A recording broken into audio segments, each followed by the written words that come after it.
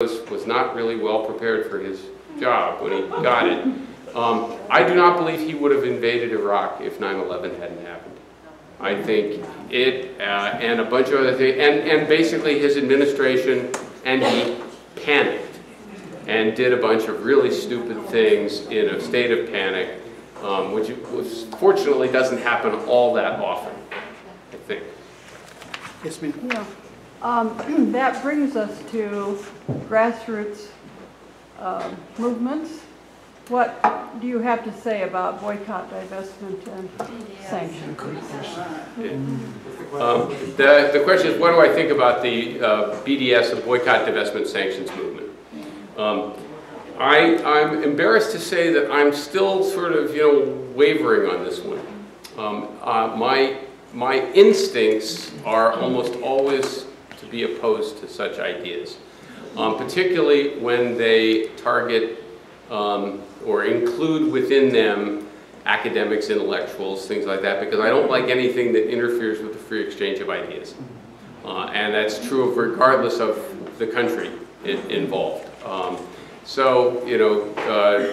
I was a latecomer, let's say, back in the dark ages to the divestment movement on South Africa for sort of the same reasons. I think I was wrong, by the way, about that, but it's just my instincts are always, to be very, very wary of that. That said, my opposition is not as reflexive as it was, say, 3 or 4 years ago. And it's in part because as I have become more and more convinced that the two-state solution via a negotiated settlement is just not going to happen. And it's not going to happen for a number of reasons, but among them is the intransigence of the current Israeli government and the rightward movement of Israeli politics, which has been happening for quite some time. Then it seems to me people who are concerned about this issue have to say, well, what's left to us? Yes. Right? And I don't consider the BDS movement to be, fundamentally anti-Semitic. I don't think it is a challenge to the existence of a Jewish state in Palestine. I think it is an attempt to bring social pressure to bear and rally public support, where the final outcome of that pressure is somewhat unspecified or indeterminate. So I am moved on that, but I wouldn't say I've never signed a BDS petition or letter or anything like that, or publicly embraced it. And I guess I'd have to say I haven't gotten ready to do that yet, but I might. Joe? Do you think the Republican Congress is driven more by their hate for Obama and want him to fail versus their blind support of Bibi, who they worship and stood up 25 times, treating him like the President of the United States or Messiah, one of the two?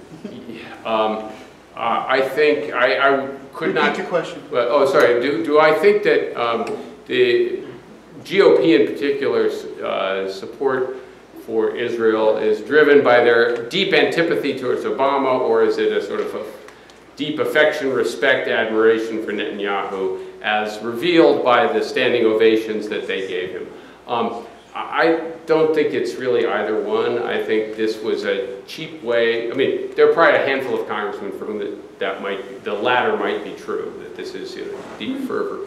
But I think this was a cheap way of demonstrating your pro-Israel credentials, and it had the ancillary benefit of, to some degree, embarrassing President Obama.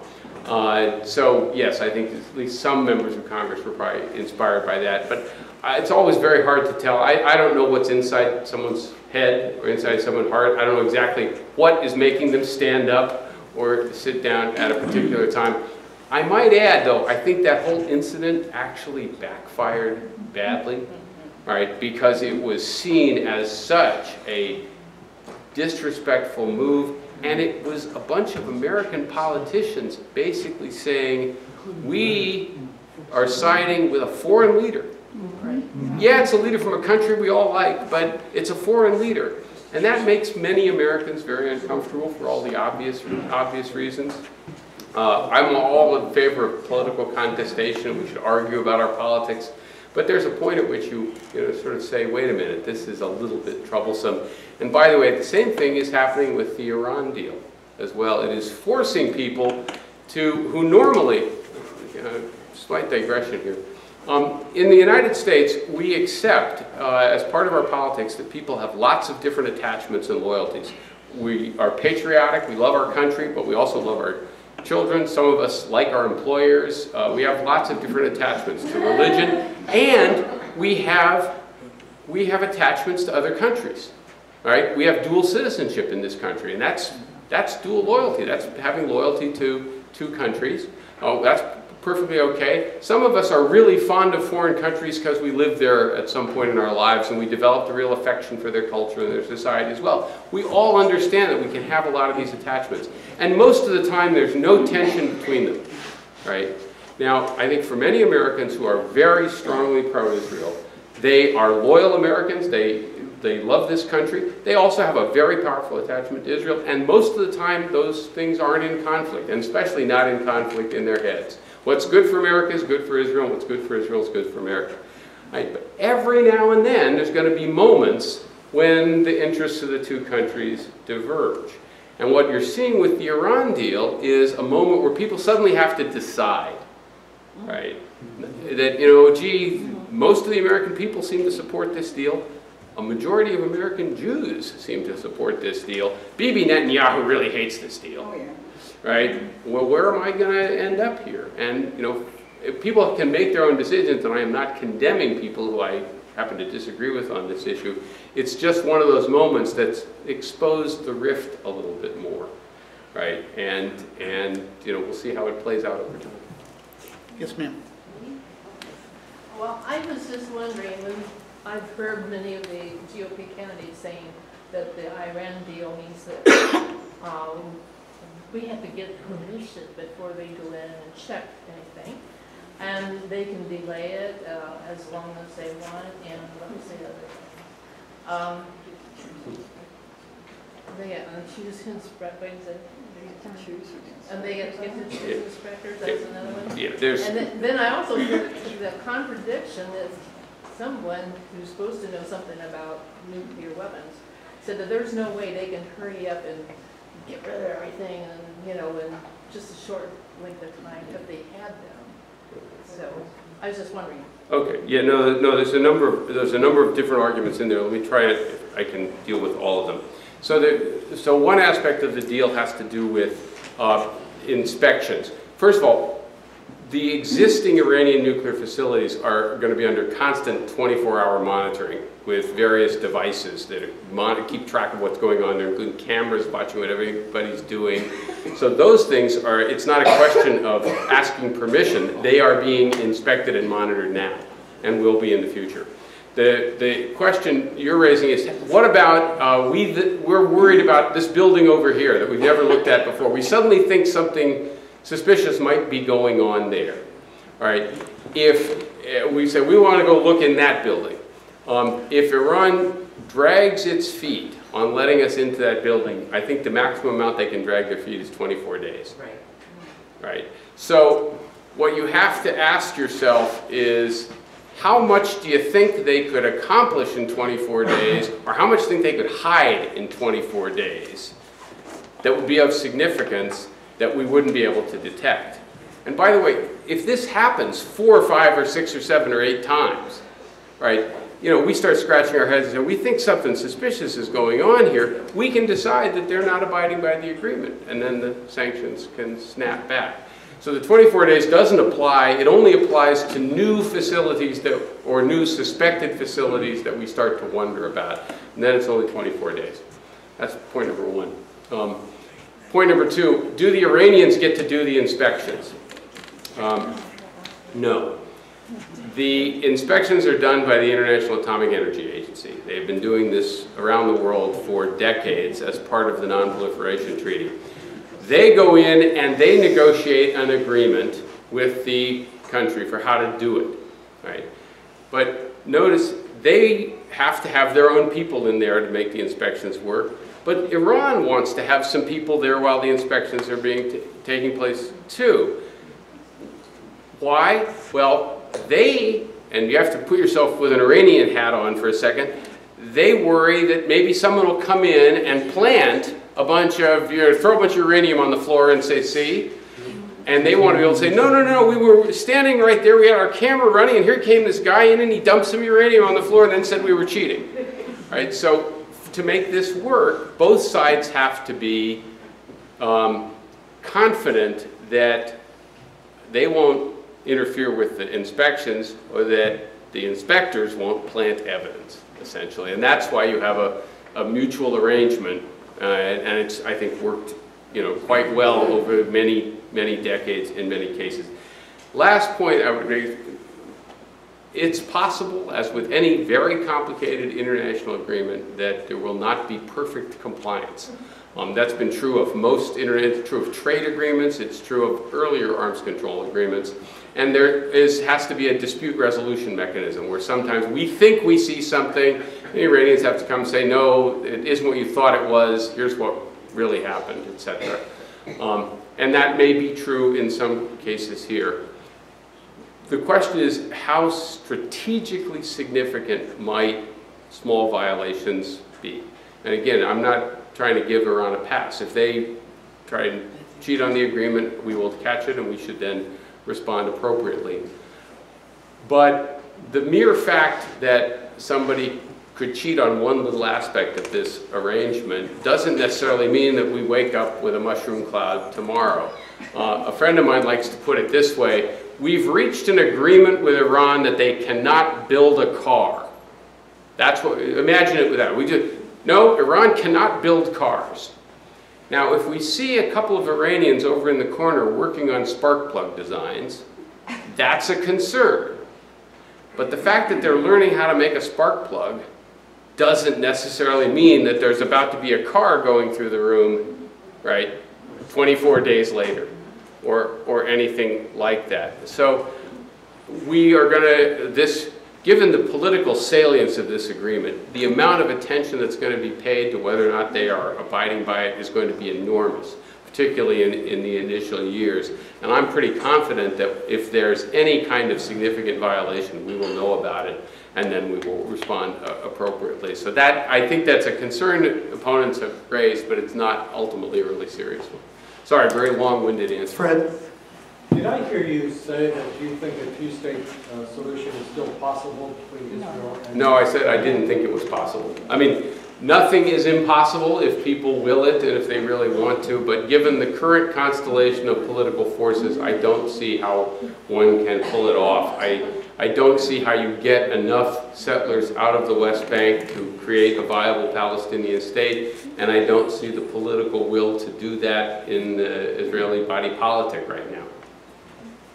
Dr. Hayhurst? This is a somewhat Machiavellian question, but is there any evidence that any recent U.S. administration has actively fomented antagonism between the Shia and the Sunni factions in the Middle East to keep them at one another's throats, so to speak, rather than going after the West? I've never seen, yeah, the question is there any evidence to suggest that the United States has deliberately tried to foment Shia versus Sunni antipathy to sort of keep the place at keep them all at each other's throats so they're not focused on us. I have never seen any evidence. I know there are people who suspect that that's what's happening, that there has always been some master American plan to keep the place just endlessly churning. I've never seen any convincing evidence that we've ever tried to do anything like that. And it's mostly because, first of all, it's not like the Middle East was unifying against us anyway. I mean, there were already deep political divisions. We hardly needed to make bigger ones. And second, if you think about it, the divisions between Shia and Sunni are a huge headache for us now. Right? Makes it much more difficult to get any kind of collaboration against ISIS. It complicates our relationship with the Gulf states vis-a-vis Iran, etc. This is an enormous headache for us. And that, by the way, just something we often forget, and particularly where I hang out, people often forget. The United States is basically in very good shape, right? If you compare us to almost any country, you wouldn't want to trade places with any country except maybe Denmark.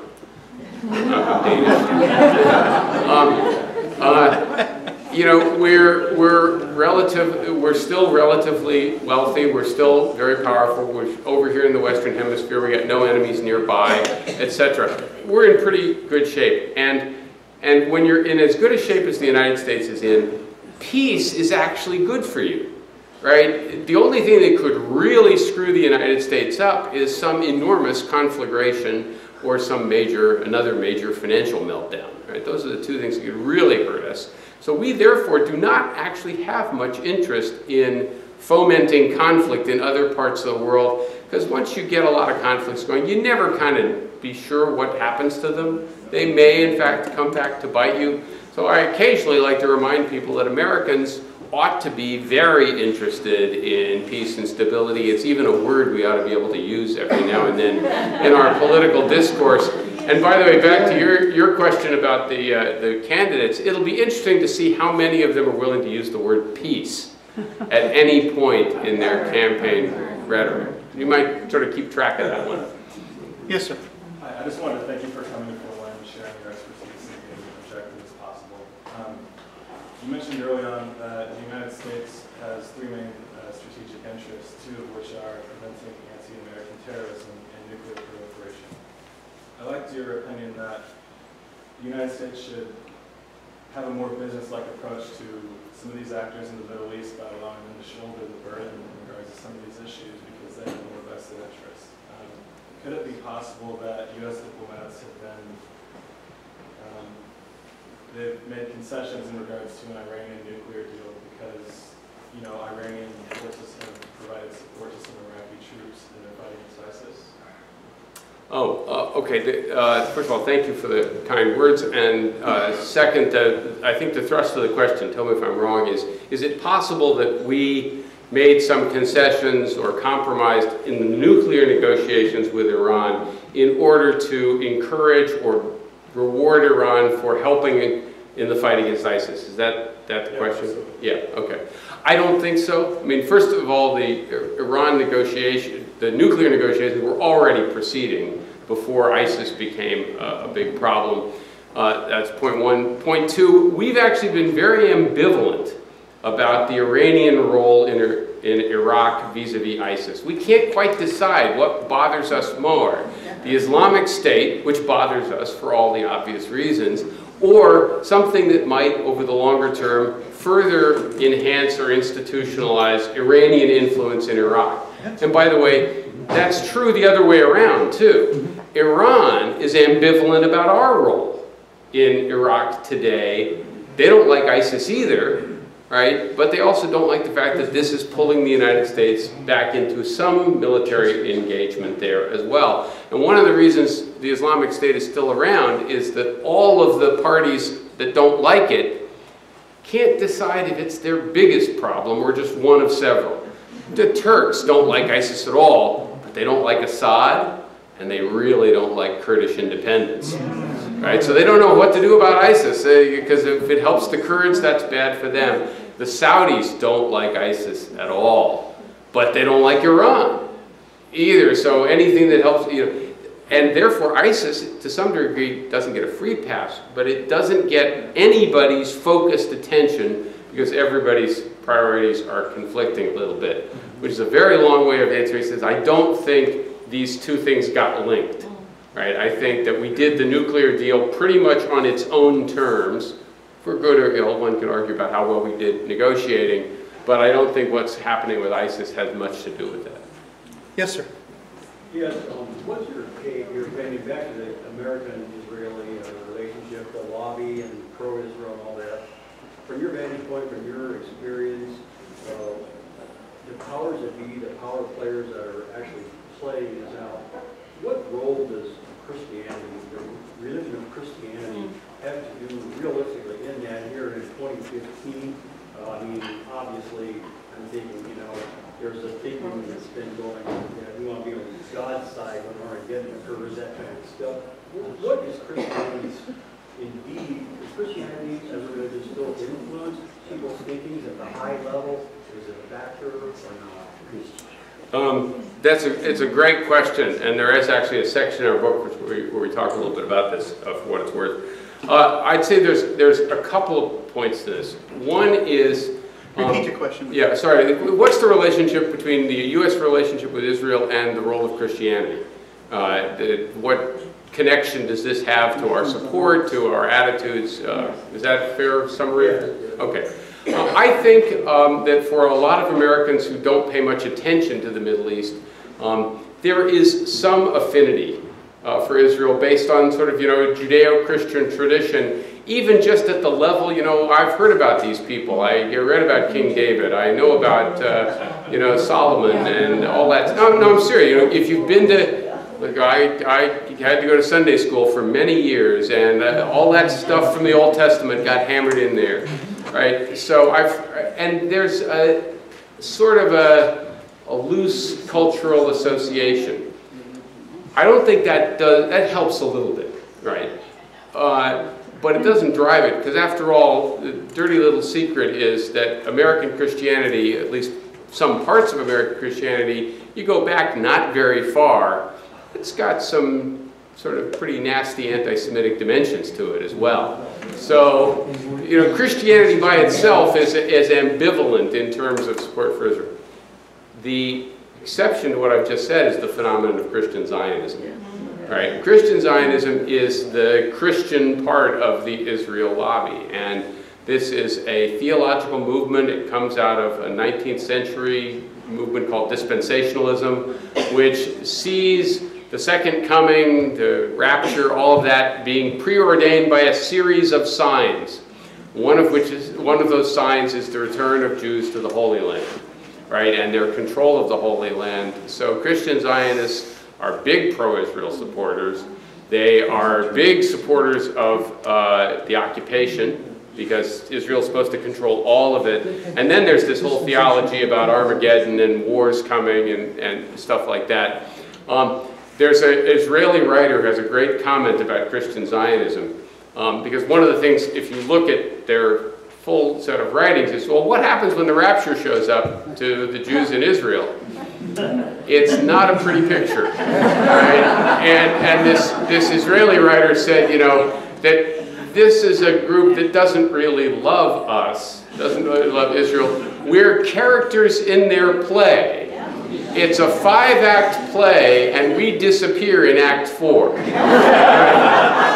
Anyway, but having said that, they have some there have been some politicians who have espoused Christian Zionist beliefs, defend that as the reason why they are very hardline supporters of Israel. And I think if you follow, I'd say two other things. I don't think the Old Testament is actually a really great guide to foreign policy. That's just my personal view. And secondly, I think if you follow Christian Zionist precepts, nothing but harm will come to Israel. I do want to just add that one of the foremost Christian Zionists is Reverend John Hagee out of San Antonio in Texas. He began the organization Christians United for Israel, and they have annual Love for Israel rallies in Washington, D.C. every year. And one of the premier keynote speakers a couple of years ago was Governor Mike Pence.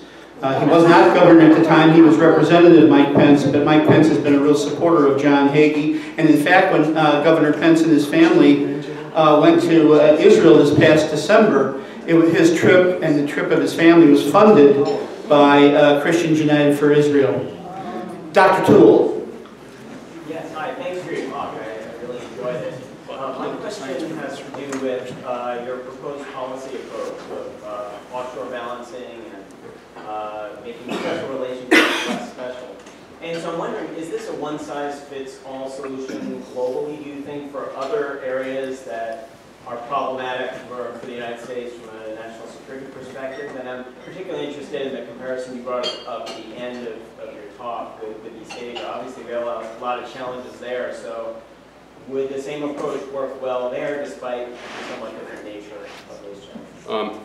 Okay, it takes us outside the Middle East, but to what extent was my sort of view of U.S. Middle East policy applicable in other parts of the world? I think it applies in spades to Europe, because despite what you may have heard about Russia, Russia is not, in fact, a mortal threat to Western Europe now, and Europe has the wherewithal, if it chooses to defend itself against any conceivable Russian threat.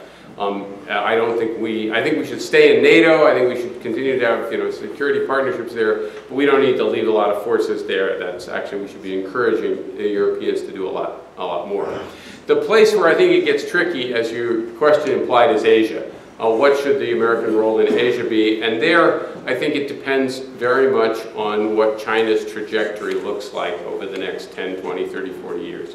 The United States has, for 100 years or more, basically wanted to be the only regional hegemon in the world. We're the hegemonic power in the Western Hemisphere. This is what the Monroe Doctrine is all about, right?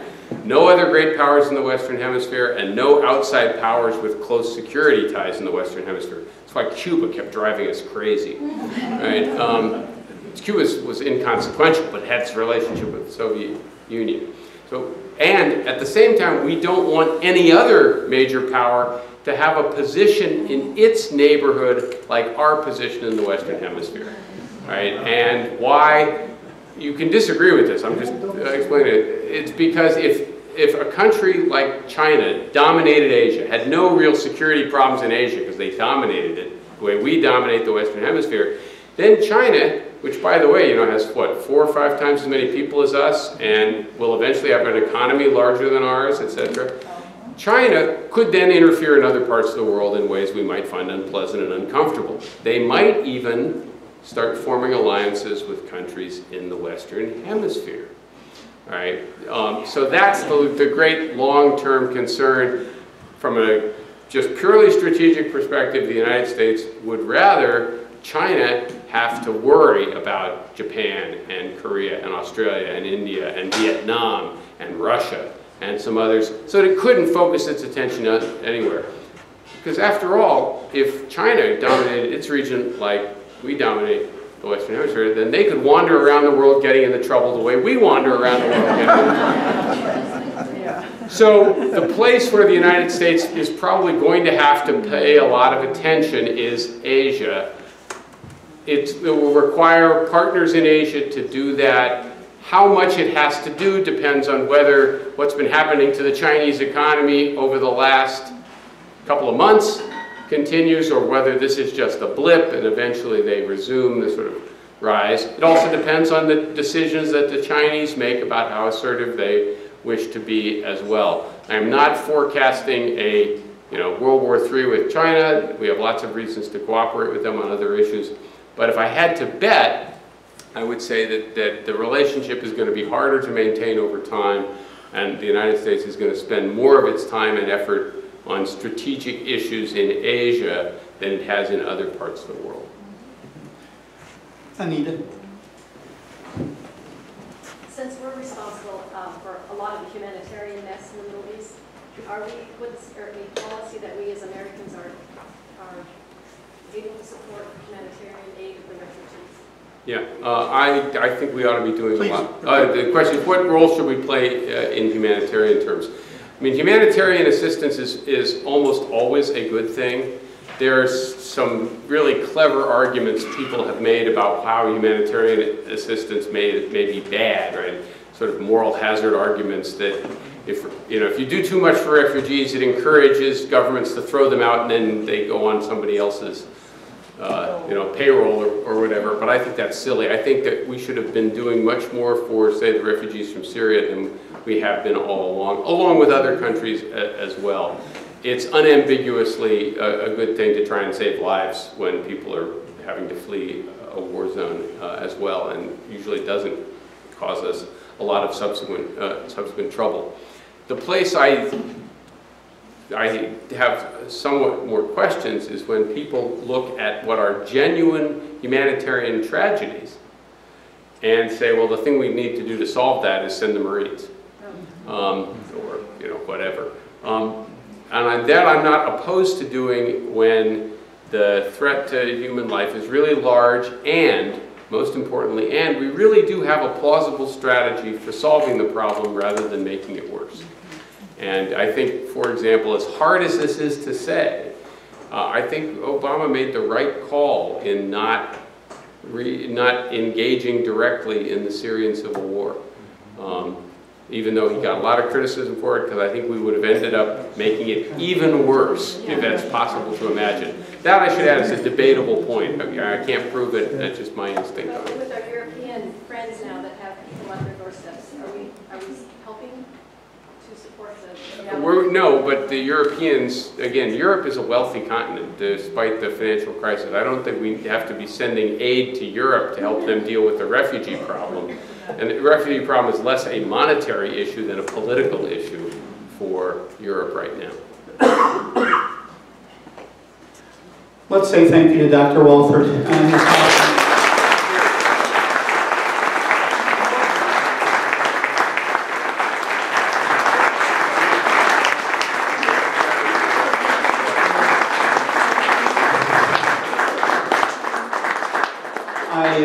I will speak for Dr. Walt and say that he'd be happy for personal conversations for a while if you want to come up and have a conversation with him and talk with him a little bit more after he gets a glass of water, or if you want one of your books to be signed, please come up and grab him.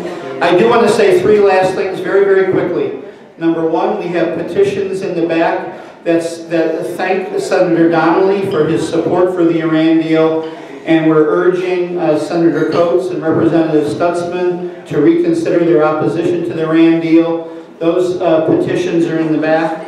Secondly, if you want to be on our Indiana Center for Middle East Peace email list, there's a sheet of paper in the back. Please give us your name and email address so that you can be apprised of upcoming presentations. And third, we're selling tickets for our gala on September the 19th with Archbishop Elias Shakur. Those tickets are being sold in the back too. Have some sweets and treats and goodies, and thanks for coming tonight, and Godspeed on your way home. Thank you. Thank you, Michael. Thanks.